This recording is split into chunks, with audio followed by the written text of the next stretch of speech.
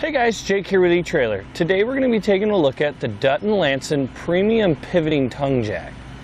This jack is going to help you to be able to jack up your trailer to get it onto your vehicle and store in a nice convenient stored position when you're traveling.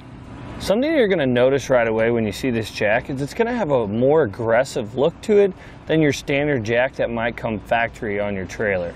It's going to have a nice dark charcoal gray powder coat finish that'll be tough enough to withstand any dents or scratches that might come to it.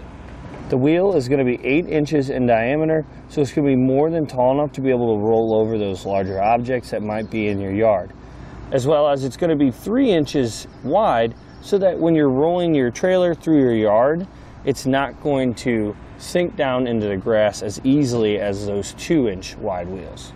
The jack is going to have a 1,500 pound weight capacity and a travel of 12 inches. The handle itself is going to be long enough to be able to grip onto it and jack up that 1,500 pounds. The handle is going to be a rubberized material, so it's going to provide a superior grip in addition to these 4 grip knobs to be able to fit your fingers in there to crank your trailer up. Now when it comes time to put your jack in the stowed position, they have a nice rubberized sleeve over top of the pull handle here. You'll pull out on that knob and then fold it until it clicks into place. When in the stowed position, your handle is going to hang down, so I would recommend, if you have a little strap, just to pull it up into the horizontal position and strap it to the frame of your trailer, just so you don't have to worry about it running into anything.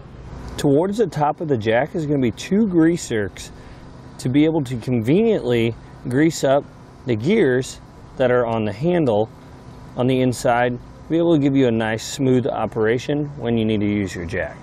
This jack is going to be able to be mounted to a 3 to 5 inch trailer tongue.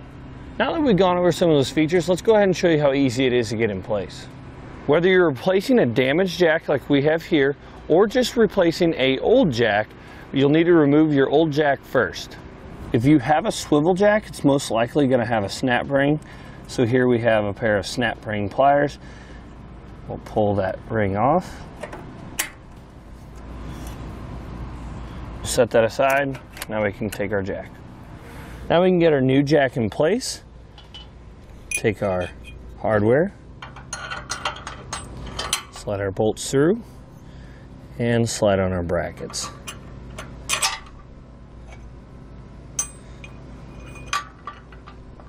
Now we can slide our lock washers on,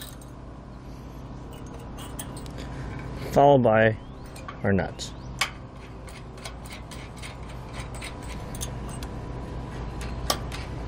Now with everything in place, we can go ahead and tighten down our hardware.